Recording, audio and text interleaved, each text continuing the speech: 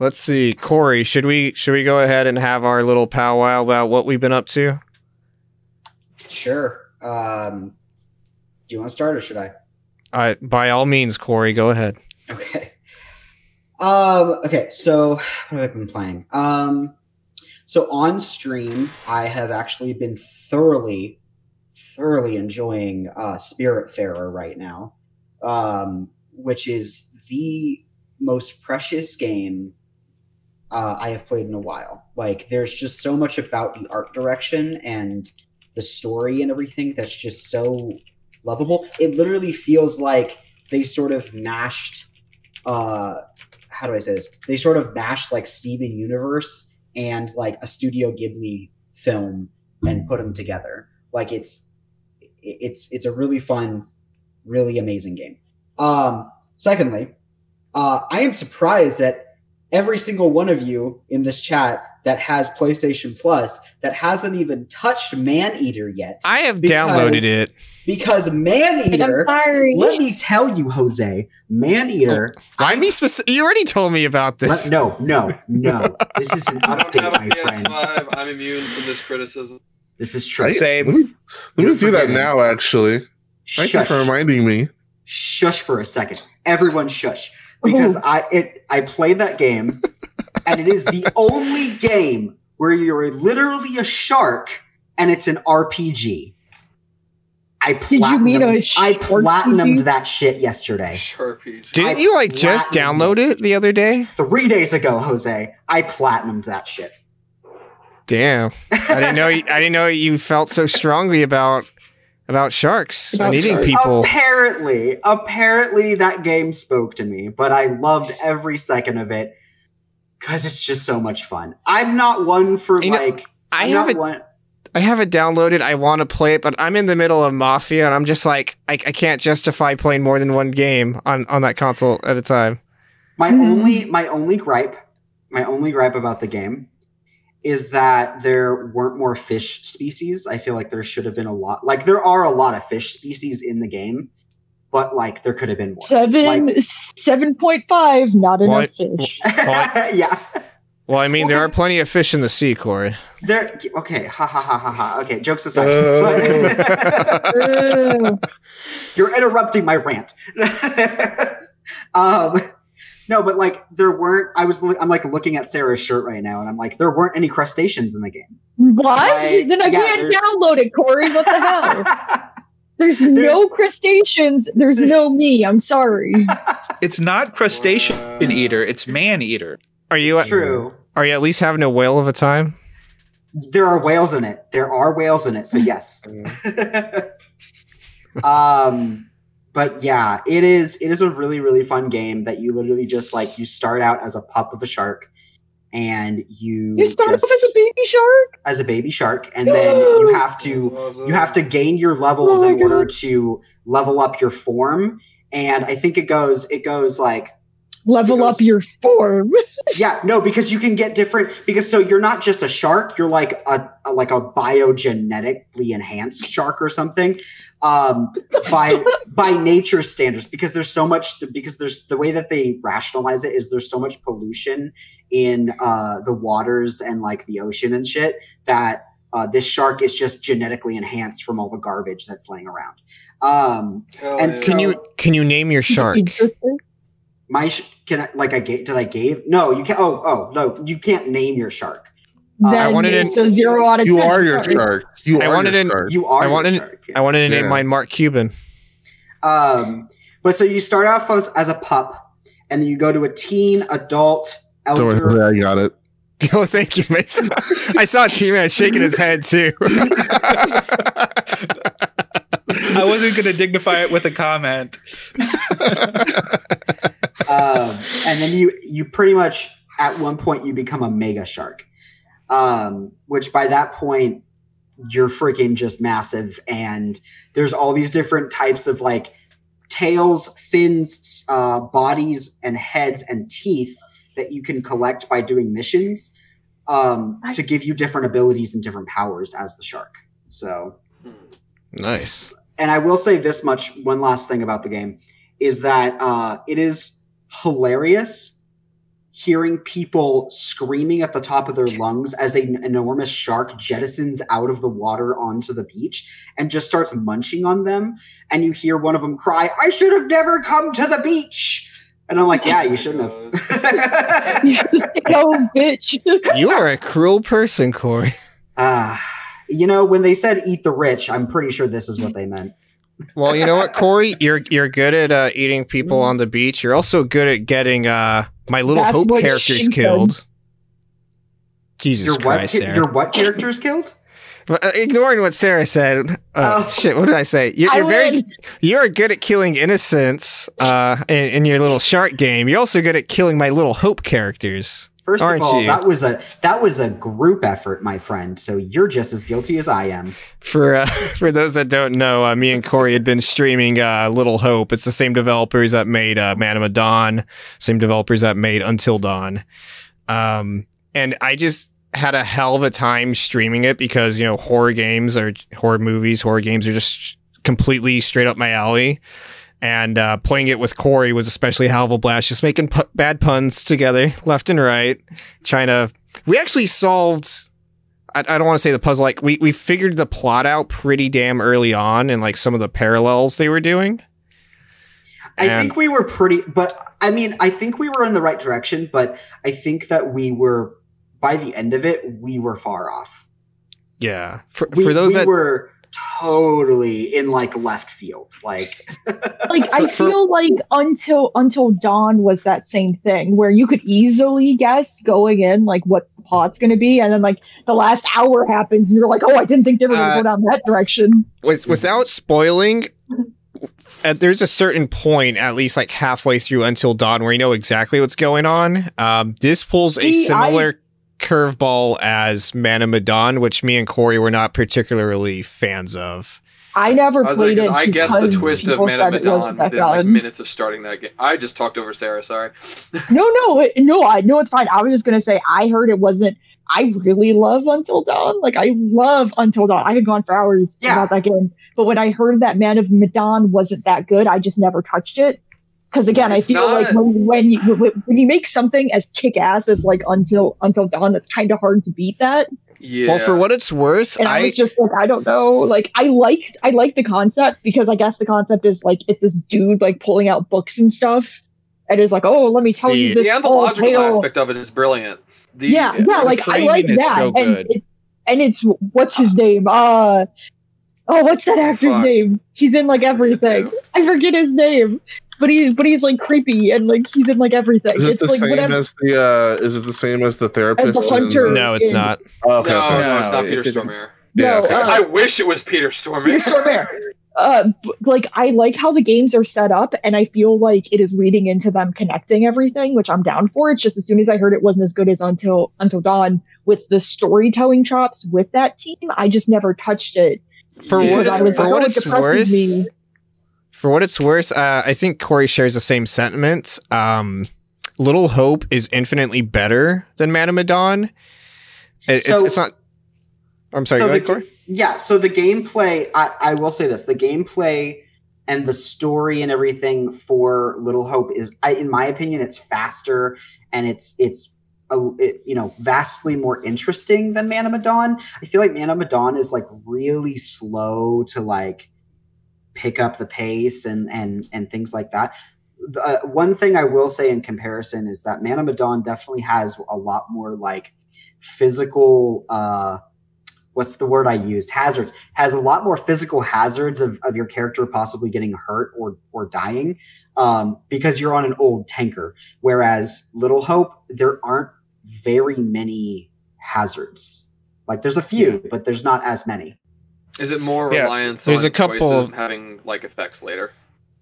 Yes, it's a lot more to do with like how your choices affect you later in the game. Because that's what I was really into with Until Dawn. Yeah. Was like I went into it completely blind. I didn't look up anything. I just got really lucky and was able to save everybody, but like one person, which still haunts me to this day. Well, that's why you play it. Without going into the details, it's I don't think it's a spoiler to say that this revolves around the concept of like ghosts and whatnot. So it's like this whole story angle and like the fact that there's a bit more of a mystery compared to Man of Medan, like definitely had me more invested. And like, apparently this is the same for Man of Medan. So me and Corey, we weren't just playing this like in a stream together. We were playing together. You can play this entirely co-op with each person taking control of like a completely different group of characters. So like you can get segmented from one another. So I'm talking to Corey just like, oh yeah, what section are you in that I can't see you. I don't know what's going on. Like, so we're just like reading notes and sharing what the other person's doing. Yeah. Yeah, so we're like piecing together the story from like notes and environmental details and whatnot, and that really added to the experience for me. Yeah, I feel like they really nailed the co-op in Little Hope, and I feel like they were like kind of refining that in Man of Medan and didn't quite get everything together in that one. But I feel like in Little Hope they've really put it all together in this sort of like experience where you're playing different aspects of what's going on. There was a lot in Man of Medan that was really confusing. Like at one point when I was playing the first time, we had somebody die and we didn't even know they were dead until the end of the game. That's wow. Weird. That is weird. Yeah, it was just really confusing. But Little Hope is like a slow burn where you know what's going on from basically the very beginning, and like the plot is driving you forward and it just starts ramping up and it really draws you in and you're never confused or not understanding what's going on, at least in my experience. Right. I have a comment that I guess that leads into a question, because I can explain something for Sarah. So like everyone's talked about like, you know, the issue that like, oh, the co-op's really fun, but the game Man of Medan was kind of weirdly put together. To elaborate on that, I played the game single player, and I learned later how the way that the Dark Anthology works is they are designed for co-op, it seems, within mind. Like, okay. So it's not, well, because like you can kind of argue, you can kind of argue that Until Dawn was made for that. Yes, but not in the same way. Co-op where you just hand the controller over. Well, that's the thing. That's the whole thing, is that Man of Medan, and I'm assuming by association Little Hope, but I haven't played it yet, not just pass the controller around. It's the opposite of that. You know how like in Until Dawn, you'd go to a character and you'd say something and then they would react according to your reactions? Yes. In this anthology series, that's not the case anymore. You pick an answer, and the other character you're talking to is controlled by your co-op partner, and they pick an answer and you go back and forth on your own consoles. So you're literally having a conversation. Yes, and you're literally working for and against each other. It's just you'll have, and not like literally like I say something, I choose something, and then you respond to that something. It's like, well, the game will set up a conversation. You pick option A, sentence happens. Then the other player picks an option. Sentence happens. For what it's worth, I don't recall there being like maybe more than one instance where me and Corey's characters were interacting with each other and like we were both doing dialogue options. It was more so because you're not even consistently control like the same character. Like I can be controlling character A for one section, but then he goes over to Corey and then I get like character C or something like that. I thought you always had certain characters essentially. No, so in Little Hope, that's actually another thing, is that in Little Hope, when you're playing as co-op, it's constantly shuffling the characters between the two players. So both players get a chance to mold these characters' reactions. Okay. Mm-hmm. Okay. I will say one little, I guess, presentation thing that's probably not great is when your co-op partner is picking an answer, you know, it has a little countdown timer or ring, so like they can like think about the options they can read. It's like, oh, what do I really want to do? But when you're on the receiving end of it, the other character's just staring into space like and you're like, I just asked you a simple question. They're just standing there like, so funny. Okay. So funny. Sorry, I just have one more question, because like I said, I was a big fan of like Until Dawn, and I'm just gonna spoil the twist of Until. Has everyone here played Until? No. I think everyone should play that. Don't do that. Don't do that. Spoiler free, does it have a twist the same way as Until Dawn does? Because you guys might have said that. You could see it. I know that Dawn does, but it's not very good. I did not see Until Dawn's twist coming, and that's what makes the game so memorable to me, because I flipped out. Like I was like, I'll tell you this much, Sarah. The plot twist of Until Dawn was good. I'm very annoyed they pulled the same kind of twist in Little Hope as they did with Man of Medan. Exactly. That's all. I'll say. Oh, really? Yeah. I mean, it's not exactly the same. It's not exactly the same. I'm not opposed to it, but the fact they would do it like 2 times in a row, like this, not exactly, but if you're it's the thinking, and I don't know anything that you're saying, that this is just my own thoughts here. If it's meant to be an anthology series, and there's meant to be something that connects all of these, if they're saying together, what I think they are, that's not a connecting thread. That's just really lazy writing done. Oh, twice. Okay. How do I put this without spoiling it? It's one of those things that is a legitimate subversion of tropes and what you and expectations. Okay, I think I already kind of know what it is. Well, the problem is that if you do this kind of thing twice, it loses all effect. It's not and impactful even doing it anymore. Once is like very lazy. Yeah. I think if they're gonna do it once, it would have been better off in Little Hope and then had a different ending to Man of Medan. Yeah, I agree. I think Little Hope is done better than Man of Medan, but it's also not exactly the same twist. There's a little bit of a difference. Mm-hmm. Yeah. So Corey, since you're the I was going to say real quick, just for a quick news on the series, the Dark Pictures House of Ashes comes out this year. Oh yeah, and there's a funny little tidbit. Yeah, does it there's the next one at the end? Yeah, I'm going to get to that. There's cards you pick up within the game. They give you like visions, like what's going to happen to characters later on in the game. Yeah, there's one at the very end. We're just like, wait, who's this character? Wait, who? Yeah. So the trailer for House of Ashes is out. It's vastly different than either of the games we've played so far, and I'm actually kind of excited for it. I'm really hopeful for it. No pun intended. Yeah. I'm going to go into House of Ashes being like, they're not going to do it 3 times, right?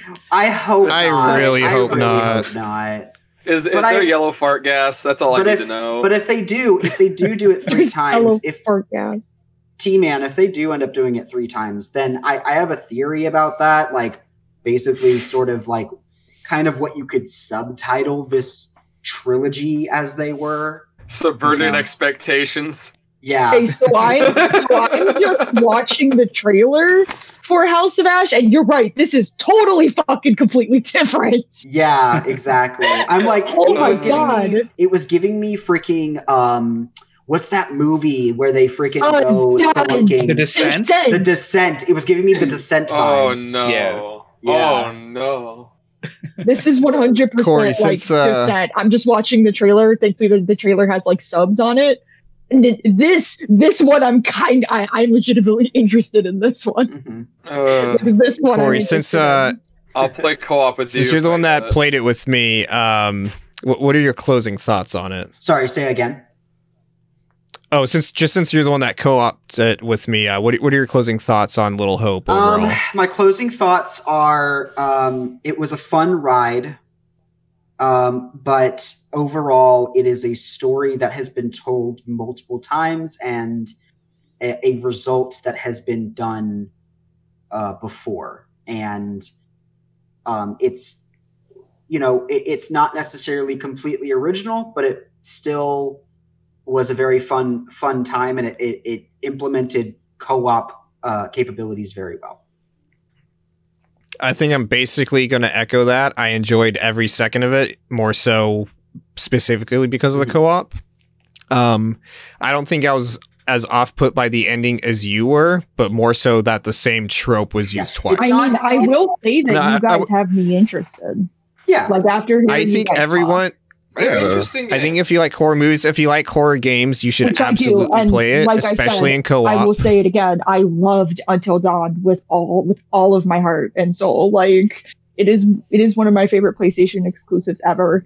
And I like seeing just the trailer for House of Ashes. I'm legitimately interested. Like that's like my shit. Wait, isn't Until Dawn on PC? I do want to say one more thing. So this isn't really a spoiler, but like, when the game is like in the last scene, essentially with the curator, and he's talking to the audience, and everything is said and done. He says, "I'll see you again, perhaps one more time." And so I'm thinking that the creators are saying this is a trilogy. Like this is not. Cut you off, sorry. No. That's fine. Blaine's correct. This is this is basically them saying this is going to be a trilogy. This is the end of the Dark Pictures anthology. We're going to move on to something else after this. Please be Until Dawn 2, please. Or something like that. This was essentially Until Dawn 2, so that's why I'm like, maybe not. Yeah. I mean, I really hope not, because the way that Until Dawn ends, it can go in so many different directions. There's one part of that ending, the best ending, I don't like, that I can't say because it's spoilers. It's kind of racist, is all I'll say. I think, just to move on. Or insensitive. It's not racist, it's insensitive. What isn't? I mean, yeah, that's also a good point. What is this? Right, just to move on, especially since I'm sore from Corey getting 2 of my characters killed. I'm gonna hurt you. Do you mind? I'll just